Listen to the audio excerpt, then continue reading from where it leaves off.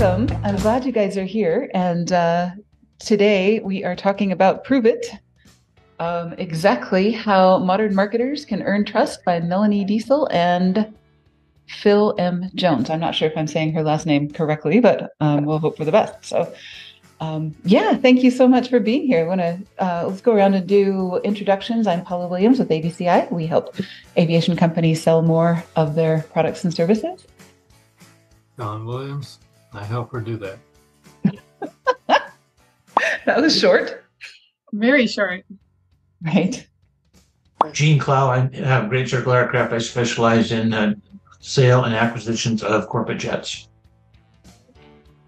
I'm Michael Duke. I am CEO of and co-founder of DBT Aero, and our focus is making 100% sustainable flight affordable and quiet. We've got some cool new designs, and we're excited to commercialize those and get them in the hands of people like Gene and others that are, working with the people that are operating and buying them. I've got a plane that flies over every morning. Yeah. You won't find many sympathetic ears here, Stella. Everybody here loves planes. It might be mine. You never can tell. I don't know, but it's like 5:30 in the morning. Are you serious? Wow. I don't need an alarm clock. There goes the plane. I love your background, by the way. That's really cool for book club. Well, that used to be my bookshelf back in the U.S. when I lived in the U.S. I had tons of books. Cool. So I'm Stella. I'm a crafty content creator, copywriter, working with CI. Fabulous. Glad you're here. And I just wanted to start with an article that John just shared with me that is related to this. Most of this book is about content, and we just read an article in the New York Times. Emma Thompson was opining on the writer's strike, the Hollywood situation and everything else. And she says the term content is rude. It sounds like the stuffing in a sofa cushion, and it sounds like it's all the same, all of the same value.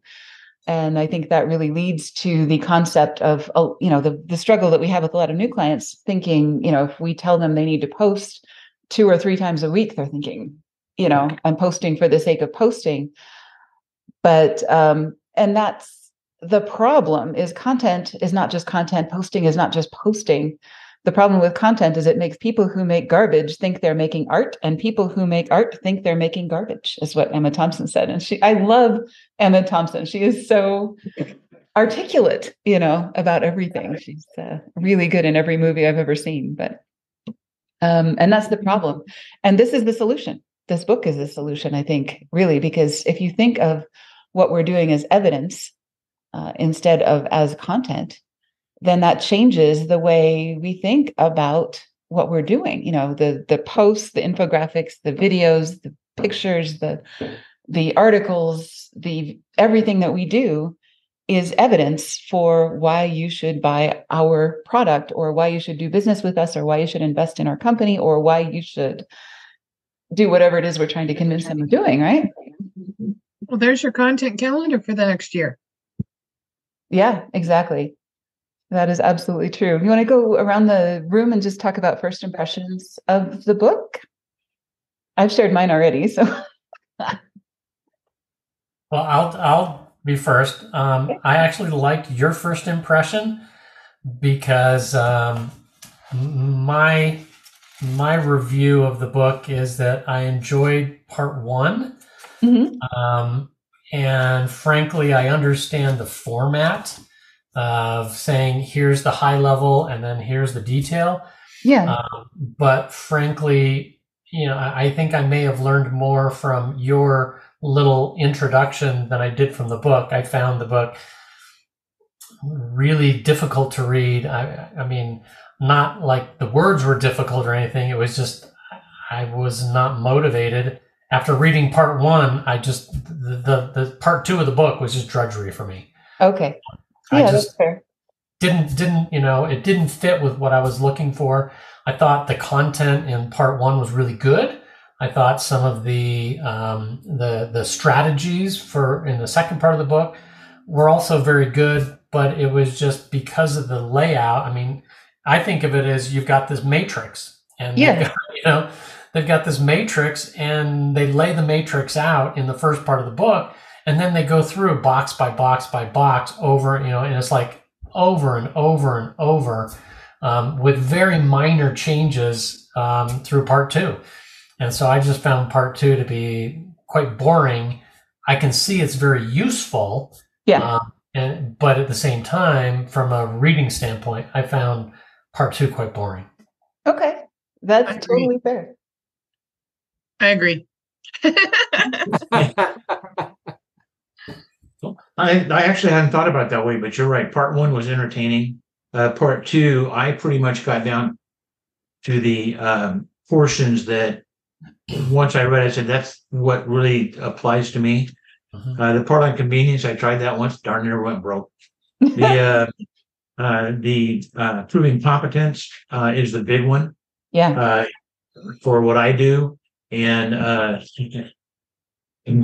I'm now down to 97.6%. Okay. See, and I thought it was because I was on a plane while I was doing this, and so the oxygen level was dropping. So I felt really smart in the first half of the book, and I felt like dumber and dumber and dumber as I kept reading, and I thought it was just, well, they must have the oxygen turned way down so that we'll sleep, but anyway. I have done that. You have done that? I have done that. Yeah, when I was flying 135 and I had picked up some forest fire managers, and they had a good time before they got on the airplane, and we were on about an hour and a half flight, and laughing and giggling in the back, so I just ran the pressurization up. And they just went right out like a light. Yeah. You may want to edit that section out, Paula. Yeah. I never went above 10,000 feet in the cabin, so it didn't go above 8,000 actually, but they didn't care. I turned the temperature up in the altitude, and they slept nicely. Oh, I'm sure. Yeah, exactly. I think that's what they were doing, is turning down the oxygen, turning down the temperature. And so, we're all like snuggled in blankets and just in the back. But the first half, I was just going on fire. I'm reading through, and I've got like my iPad on one knee and my phone on the other knee, and I'm reading it in Kindle and taking notes in my notepad, and, just like, going back and forth and back and forth. And then the second half, right, I just kind of started to lose enthusiasm really rapidly between part one and part two. Yeah, that's called multitasking. I don't do that. I lost the title. She wasn't doing so much prove it. She was putting us to sleep. Well, yeah, go ahead, John. They pretty much glossed over the trust issues and how you gain that from your audience. And I just sort of looked at that and said, okay, fine. I mean, how do you gain trust from somebody you don't know? At the business school, this was a right up front thing they talked about in one of the classes. And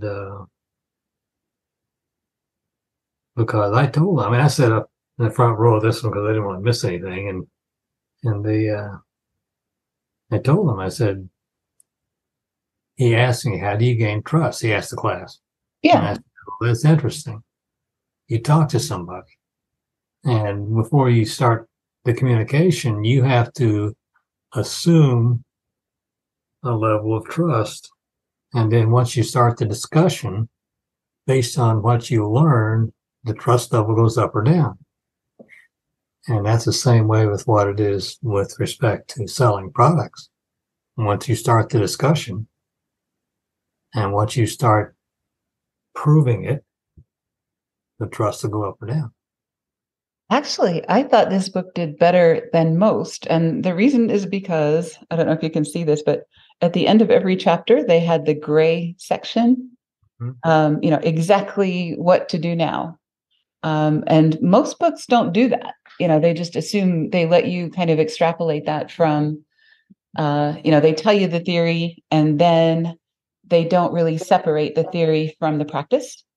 And this book, I thought they did a really nice job of especially in part one of here's the theory and then here's the practice. And in the boxes of exactly what to do now is you make a list and here's the list.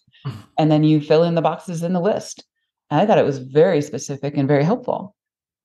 Yeah, I like that as well. That was putting the things that were discussed into action. And even though, as I commented earlier, part two felt like we were going over each box in the matrix and saying very similar things kind of for each box of that matrix that they were covering, those gray sections with the specific questions of what to do next were unique. And so that part provided some value, even though it felt like I was rehashing a lot of information in the subsequent chapters of part two. Those questions did become very useful. Yeah. Well, and to John's part, and to the book, one of the premises is that there's so much stuff out there today that it's natural for us to not trust. Yeah. You can't trust the news. You can't trust websites. Oh my God, do I know that one? And there's just so many things that come across that you hear it, like John was saying, is you start telling the story and you hope to God that the person listening is going to trust you, because you know they're going to do what they can to verify what you're telling them it has some truth to it. Mm-hmm. And at the end of the day, it's the I don't know what the media calls it when you have all this clutter behind you that keeps coming at you from different sources, and not all of it's true. I can't remember what the issue was, but I looked at CNN on an issue, and then I looked at the Wall Street on an issue, and I'm going, that's really interesting. They're polar opposites. Which one do you want to believe? Yeah. We've had that issue with my mom, and she's a good sport, so I could pick on her, but where she's had her doctor say a word in passing, and she's kind of latched onto that word and looked it up and kind of gotten really a lot of anxiety that was completely unnecessary because of some word that her doctor said in passing. And then she goes and looks it up and goes down a rabbit hole that she didn't need to go down, and so sometimes the evidence can be totally convincing the absolute wrong way. John, you had a neighbor of ours that went you kind of coaching him through a few rabbit holes. Do you remember that? That was I don't remember his name, but anyway, we won't say it anyway. But yeah, I mean, I guess we all have those, people in our lives that will take evidence the completely wrong way and go off the deep end in some medical or some real estate or some investing or some Bitcoin or some thing that is completely inappropriate for them just because they found a piece of evidence that they thought was relevant that really wasn't. Well, and sometimes the evidence is negative. It's not really what you want out there, but you put it out there anyways. Yeah. You're planning a trip and you cancel that trip, a group trip. You cancel that trip at the last minute. You do that more than once, and nobody wants to work with you anymore because you're just going to cancel. Mm-hmm. So why should I sign up to go on this trip with you or whatever? I just had that happen last weekend. Yeah, I know a lot of our charter clients are just going bananas with groups or people that will charter flights with all these big dramatic plans, and they'll work with them, and then they completely change the plan because Aunt Martha decided something different, or whatever. And that's just kind of part of the VIP market, is putting up with that sort of thing. But on the other hand, it is evidence that you go the extra mile for your customers, and sometimes that's the nature of the business. We also develop filters. What happens is you get a phone call for an airplane, and all of a sudden they're asking really weird questions. And you're thinking to yourself, we don't provide this information. One of them was that the client calling up for a Challenger 604 in one of the last 3 years accounting for the airplane. I've never had anybody ask for somebody else's accounting. Never. Oh, wow. Yeah. Yeah. And I'm thinking, okay, one of two things. Number one, you either don't know or you can't afford the airplane. Yeah. And if you One don't of know, two. there's a lot of sources out there for that level of information. So, of Or course, they've my had a filter bad says, experience. Mhm. It could be the "Oh, last bless you, person they worked I might with. use that one." Well, but and that's true, because if somebody says it'll pay for itself, there's some aircraft owners on this presentation with us that can prove to you that doesn't really happen.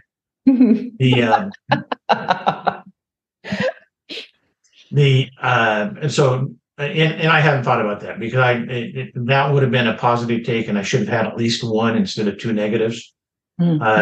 But that's a good point. And I got an inquiry from a person who wanted to buy a corporate jet by the inquiry, and of all the silly things, it has his name, a year, and at gmail.com. Yeah, everybody's got a Gmail account. I get that. And I get some legitimate ones that people don't want to give up their company name the first go round. Yeah. But when it's got your name in the year, I'm not going to remember this, because it pointed to the fact that he was 18 years old. So Whoa. whatever 18 years ago was, yeah. So I said, interesting email address. What happened in 2005 or whatever it was?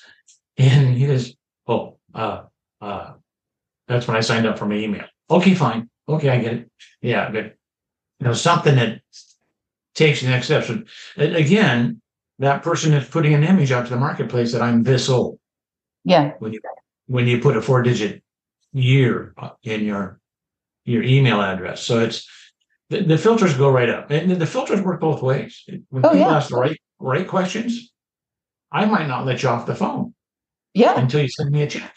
Right. So it's, yeah, exactly. So, and the book started off on that there's so much stuff in the atmosphere today that we filter it, our clients filter it, their kids filter it. Yeah. So it's just how it's going to work. And to my point, and to Michael's point on this, is that the one section that I saw in there was competence, and I kind of kidded that I'm at 97.6%, because in the last 15 years, out of 76 transactions, I have now lost 2. So wow. I know. Well, I was kind of sad. It was just recent, and I was kind of giving myself a bad time, and then I did the math and said, let's see, next year you'll do better. That's still a pretty freaking good record. Well, it is. Your line of business. And I'm actually going to find a way to probably put something like that on the website. That's a good idea. Number one is, if somebody tells you they're perfect, that's a filter. Yeah. It's John might be, but I'm not. Yeah. I was going to say, one of those was one of those wild goose chases that we sent you on, probably. Oh, no, we never got that far. Taxi thing, or is that? I have no problem giving a person a couple of hours. Cool. That's just going to happen. It's so. But once we get past that, and I can't come to a determination that we're going to go forwards, and then I believe we're going to go backwards. Yeah, understood. Yeah. Yeah. And a lot of this is deciding when to give people the benefit of the doubt and when not to. And I know we've kind of turned this whole conversation from how do we prove it to customers to how do customers prove it to us, and that is part of the conversation too. Yeah, and actually, I guess back on the other part is that, so if I need to prove competence, which it's more of telling a story than it is of proof. But I don't remember seeing it. There is a little gray box at the end of that one. Yeah. Maybe I will have to do the math again. Okay. I think the most valuable page in this whole entire book is page 36.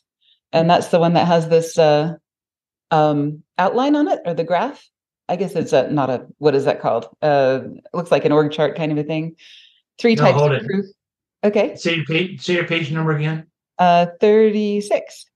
Yeah, you paginate differently. Yeah, it's a Kindle version. Than the book. It's the first page of chapter 4, the 5 claim types. Oui. Okay. All my fingers. Digital version, it's actually the second. Is it? First page of 29. Yeah, of chapter 4? Yeah, it's 29. Okay, I'm sorry. That's okay. Different Oh, version. yeah, I saw that. I usually use the paper version, so I'm a Well, little bit if screwed you up could say because page 1 of chapter 4, and Yeah. everybody would get to the right point because it's different pages. Right, exactly. Where, the 3 different families of proof are corroboration, demonstration, education. And then they have examples of each of those under corroboration. They have experts and witnesses. Under demonstration, they have stories and documentation. And under education, they have information and coaching. So to John's point, corroboration was the only thing that you would accept in that class. You want humans, experts, witnesses, people to tell you what they know. And I think that's probably true of a lot of people. Is that true? Well, and they did that in every section because that's I remember seeing that when I got to the competence. Mm-hmm. I should have bent the pick the We're in corner. an online My world. wife won't let me bend If you're corners. talking about online, Yeah. and if you have to be consistent throughout your message if you're selling, and Mhm. that includes your emails, not .gmail.com. Right. It has to Yeah. be your company name.com or .org or .something. Mm-hmm. Right. And that's Yeah. on our fundamentals checklist is, do you have a branded email address? That's in the first week of working with anybody. If they don't, that's one of the first things we get them to do, no matter how difficult that might be, given their email provider and other crazy hurdles they have to jump through to get that to work. Whichever way you want to look at it, whether you're proving it to the customer or the other direction, both of you need to have that. In business to business. Oh, yeah. Fantastic. Yeah, and good point.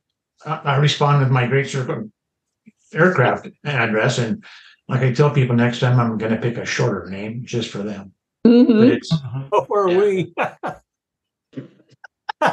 exactly, yeah. That's for sure.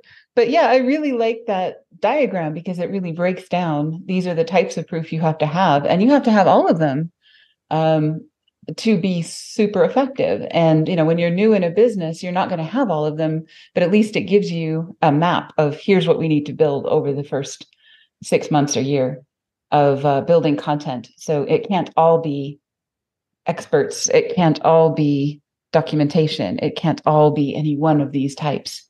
You have to spread it around because different people are convinced by different things. John is only convinced by corroboration. Other people are more easily swayed by other things. Well, that's why testimonials become gold. Oh, yeah. For marketing purposes, because it's not you saying, I'm so great, I'm wonderful. Mm-hmm. You've got someone else saying that, ABCI was great to work with. They helped me do this, they did this, whatever it is. Because those become the gold pieces of your marketing. Right. And what Stella is doing with us now is she's interviewing happy customers for our clients. If you have a happy customer, Stella does an amazing interview process to get the case study or the story out of them without it being awkward for anybody, about this is what this company did for us, and it makes both parties look good, which is really cool. So that is checks a couple of those boxes. Yeah. Yeah, and to Stella's point, starting that description with the word I on multiple sentences just doesn't work. Right. Mm-hmm. Yeah, I am wonderful. Yeah, well, Yeah. Yeah. My mom says so. My mom says so, right? But she passed away. Yeah. Oh, yeah. Well, and that's why in most copywriting, they say don't use I, or don't even use we. Right. It's better to put it to the you form. Mm-hmm. So what are you going to get out of this, or what benefits will you experience by working with us, by purchasing this, whatever it might be. Right. And I think the third person, these people did this, when we talk about and a case study of, we worked with this company and they got X result. In the aviation industry, since everybody knows everybody, that is absolute gold, because they go, well, we have some similarities to that company and we want to be like them. So let's go do this. And stories are so much better than statistics. I mean, so much more convincing. And there was another book we were reading a couple of months ago that talked about the logical fallacies that happen in people's heads. So if you talk about 8 million people dying in an earthquake somewhere else in the world, it doesn't have the impact as a single story of one little kid who lost a family member in an earthquake. You know, the overall impact may be much smaller in the case of the story, but it has a much bigger emotional impact on a human being, and they're more likely to make decisions based on emotional impact. So statistics, you know, they're nice, but no, it's worse than that, because this goes back to what John was talking about. Yeah. So if they start talking about a volcano erupted and 20,000 people passed away, my first answer is, how do you know it wasn't 19,182? Mm-hmm. You know, because they throw out these big numbers, and it could be because I'm getting more mature in my years. Boy, that was polite. But when people throw out big numbers like that, I just throw up the red flag that says, you absolutely have no idea what you're talking about. Mm-hmm. And the Seattle Times was running an update on the Columbia River and return of salmon. And in the Times, they wrote that in 1855, they claimed there's 10 million salmon that went up that river every year. How do they Who know? in 1855 could count to 10 million? And how did they count them? Lewis and Clark was there 50 years before. I mean, we weren't even there. Yeah. Really, yet. And somehow or another, somebody knows there's 10 million salmon going up the Columbia River. See, and to me, that's where I throw in, you know, back to, we have to have our filters, because if you don't, you're just going to be gullible. Oh, yeah. And our customers are not gullible. They're the opposite. No. Well, when I tell them it's going to cost them $10 million, they do get that part of it. That's another story. Yeah, yeah. And every single client we've ever had has said, this is enough proof, you know, and I keep saying, no, it's not. You need to prove it in a different way. You know, we need to take the same information and present it in a different way. And we need to keep going until it's overwhelming, because, yeah. Anyway, I'm sorry, Michael. So Gene, when you tell your customers it's $10 million, is it really $10 million, or is it 10,100,016 and 35 cents? Oh no, we start there and go downstairs. If they're asking 10 million for it, we know how much we're going to offer and do the puzzle backwards, if you will. No, my comment is simply that I understand, you know, the 10 million salmon in the Columbia River. And we do need to, I'll call it sanity check the numbers that we see. Yes. At the same time, when people ask where I live, I don't tell them where I live. I tell them Salt Lake City. I don't live in Salt Lake City. Mm-hmm. Okay. But nobody knows where I live. So if I tell them Riverton, they're like, where's that? That's right. I'm in Salt Lake City. Riverton, Wyoming? No, Riverton, Utah. Oh, darn it. Well, I was going to come over and go fly fishing. Okay. Well, we can do that too. We can go to Riverton, Wyoming and do some fly fishing. That sounds fun. So I think a lot of these are round numbers to get people in the ballpark. And you're right. You know, 10 million, they have no idea if it was 10 million or whether it was 8 million, but they probably have some estimation based on a sample size, and then they're saying, well, that puts us at this. And if they don't, they're just saying it's 10 million. Well, then, yeah, we need to be skeptical. But, you know, I take a different approach. And if somebody says 10 million, it's like, I had this engineering class, or physics, actually it was physics, my physics class in college. And I was so unhappy with the professor, because he was always doing, you know, give us to X number of, you know, significant digits. Mm-hmm. Well, come on. Just, you know, I just want the third significant digit and put this in your thing. Well, come on, give me a break. You know, 10 million. Well, you know, that's, 10 million is too broad. So it has only, this number of significant digits. And it's like, oh, come on. And I think that's part of it too, is if somebody gives me an exact number, 10,183 and 62 cents, I'm like, there's no way you've got that down to the penny. Well, we do get there on closing, actually. Well, of course. Yeah, but you've got 4 pages telling them why. There's that balance between specificity and estimation, and we need to use them at different times and in the right ways. Yeah. Because on the one hand, it's like, there's no way there were 10 million salmon, and on, exactly. And on the other hand, it's like, really, the penny on every vehicle in this inventory? Now, sure, can you go out and find it? But yeah, it's a $10 million purchase. Do you want to get down to the nitty gritty or not? Right. Oh, okay. Now I'm in the ballpark. Yeah. So I think we need the balance. And to your point, I'm going to take something that you just used as an example and run it backwards. Is that you tell people you're from Salt Lake City? I no longer tell people I'm from Seattle. It's just too weird. Yeah, that's true. So do you say Kirkland, or what do you say, Gene? Kirkland. Yeah. Kirkland? Okay, that's good. But see, that one works so well. People know where that is, though. Yeah, and I got real lucky on that one, because if you ever go to Costco, you see the name, and that's where it came from. That's where their first headquarters is famous, right? Riverton is not. Yeah, well, if they use their current headquarters, Issaquah, you look at that word and go, how do you say it? How do you even spell it? There's a really interesting workshop I did once on the psychology of numbers, and with regard to pricing. And to your point, actually to both of your points, number one, they wanted to have a not even number, and they did some studies that said if you have a not even number as a price, you are a lot less likely to get people negotiating with you, because if you have a round number, people assume that it's a ballpark and that they can come, you'll come down $50, or you'll come down this, or you'll come down that. So if you have a specific number, you're a lot less likely to get involved in a haggling negotiation and stuff like that. And the other side of it is that if you have a non-specific number, then it sounds like there's some thought that went into that number.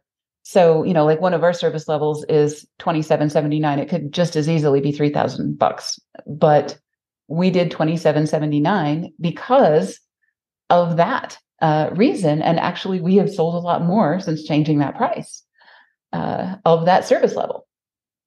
Is that because we changed the price? Of course, we'll never know. That it's not a statistically significant sample in John's parlance of statistics. That's interesting, because in Gene's example of the salmon, back when they were supposedly had the $10 million number, they weren't smart enough. Well, they may have been smart enough, but they didn't have the ability to count how many salmon were going by a certain point in a certain amount of time just by looking at it by eyeballs. Come on. Really? Because they'd have to have a sample size. If they could get a valid sample size, obviously, statistically, they could tell you 10 million or whatever. Yeah, like, I don't know, ice cores or some crazy thing that had salmon poop. I have no idea. There's stories of degradation of the count on the fish. And we all get that. Do I need the ridiculous numbers? Right. Do I need the number that says, if I can't trust this in this article, what can I trust? Yeah, that's true. And that's the other end of it, is in talking about proven and trust and whatnot. Yeah, overkill of evidence, right? And to Michael's point, and Michael, one of these days I'm going to advertise an airplane with 16 cents on it, and you're going to know it's your fault. 16 cents, I'll buy it. Yeah, but and because we don't ever see it, I mean, to the point that we'll see weird stuff. There's a Hawker 900 out there right now that's $4,977,000. It's interesting. That is interesting.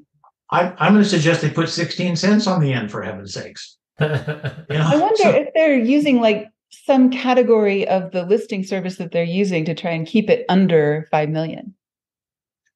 Well, it's that time of year that we're seeing more and more airplanes with prices on their advertisements because sales are way down this year. Yeah. And it's there's not much hope that the fourth quarter is going to be gleaming at all. Right. If they haven't started a transaction, they're not going to get it finished. No, and because you send this kind of stuff around, I guess you can't see it, but it came in my package. Oh, I'm glad you like that. I know, but it says I Things have to do in 42 days to September. work. Right. Yeah. No, but and to your point, so I looked it up. I said, well, there's 62 working days in this year, and you said 40, and I think, but that's about right. If you don't have it done in the next 40, it's not going to happen. So it's. Actually, So- it should have been no surprise based on what happened the previous 2 years. You knew it was going the other way, and it had to come back. Mm-hmm. No matter And I know we're off topic, but the rest of the story is we suspected those that jumped in the last 2 years would start disposing by now, and that's not happening. Really? No, what's happening is people aren't buying. We're down through the first 7 months of this year. We're at about 1,200, but down 33%. So that means there were 600 airplanes that weren't sold. Mm-hmm. Yeah, and that's a significant number. The market's not up by that 600, so that means there's some pull and push in there. But it's real interesting, and I'm pretty convinced that we'll be back to 8% of the market before the end of the year available for sale, which is over the last 3 decades has been industry normal. Okay. Wow. Well, that's great information and completely off topic, but absolutely fabulous and invaluable to anybody listening. So, well, and as you know, I put out my monthly updates, and I try not to use the word "I." Stella, you're good there. But it's hard to be positive when this is the kind of information that's between the ears. You know, it's putting that positive spin on it as to how this is going to benefit me or you. Well, I use a Gene Clow quote all the time, and that is that it is never a bad market for everybody at the same time. A bad market for one person is a good market for somebody. So that's it. Yep. Cool. Well, should we run around any famous last words and maybe rate it 1 to 10? I would give it an 8, I think. I'd rate the first half a 10 and the book as a whole an 8, but I think it's definitely worth a read.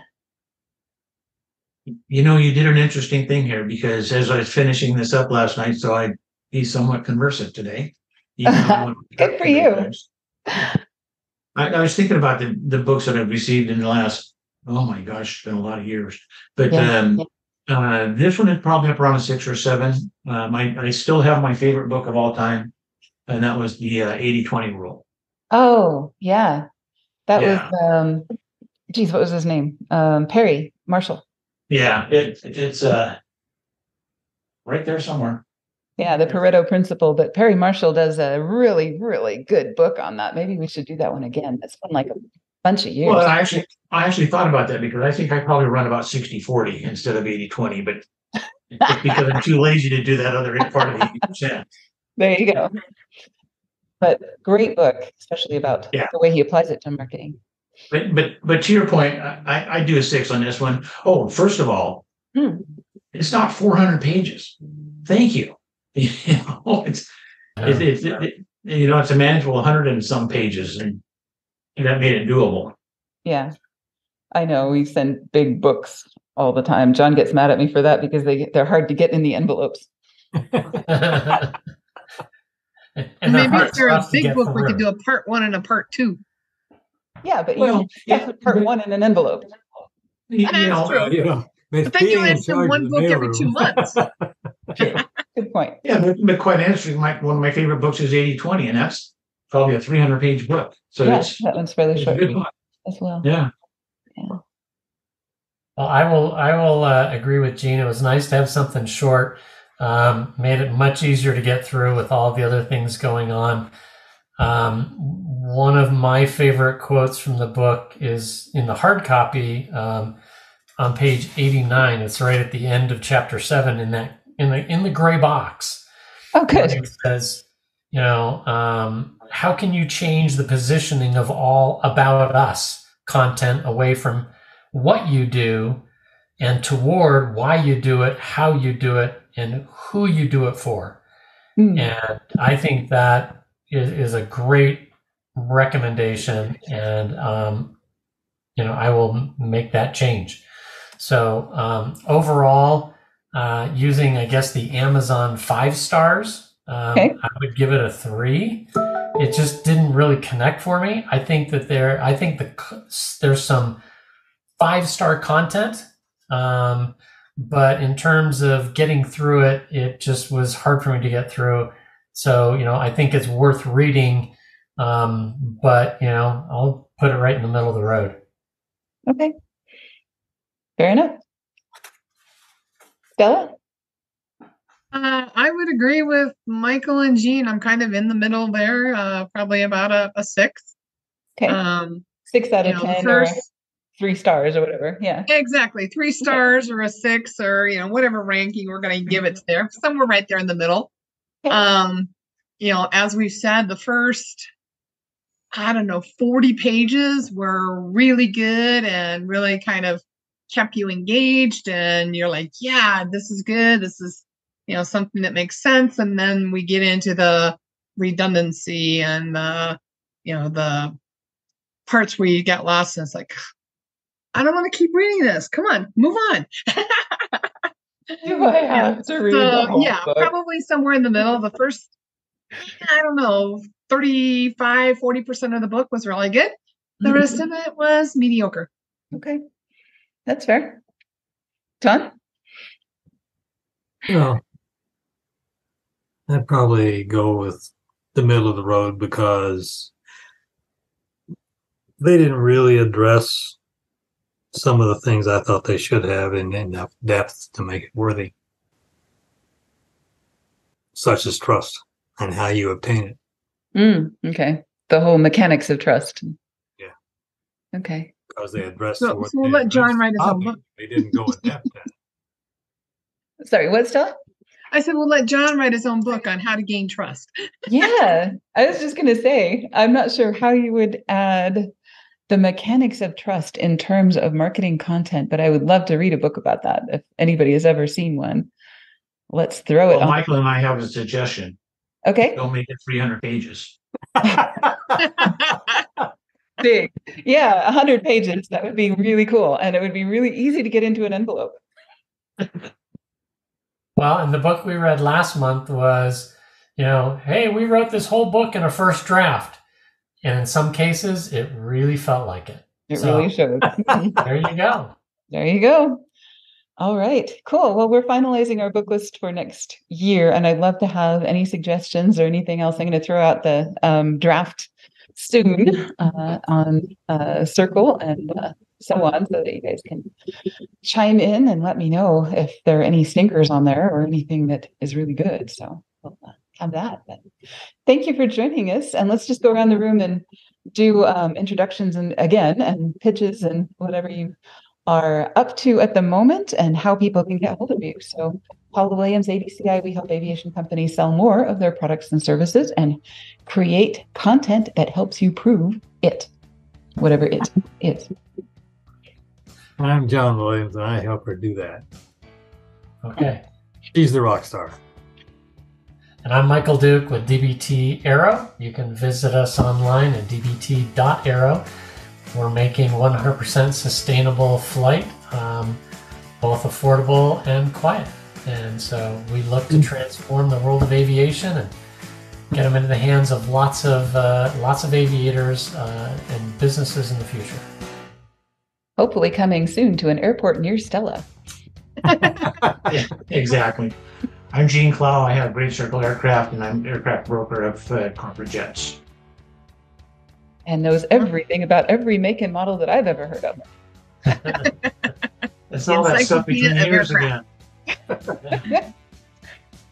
And I'm Stella Bolden, copywriter with ABCI, but I also do EssentialOilDetective.com. It's an essential oil website, and I am a travel agency at I Can Travel Solo.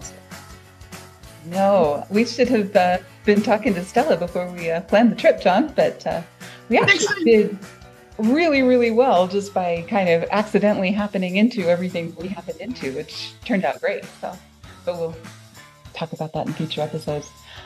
All right. Well, we've got group office hours coming in 10 minutes. You want to take a real quick break, and then we will reconvene if you want to jump in for group office hours. If not, then thank you so much for being here. I think I love these conversations because it really helps us refine some ideas and, get some thoughts out there on things that we wouldn't otherwise think about if somebody didn't put it in a book. Thank you very much. Right.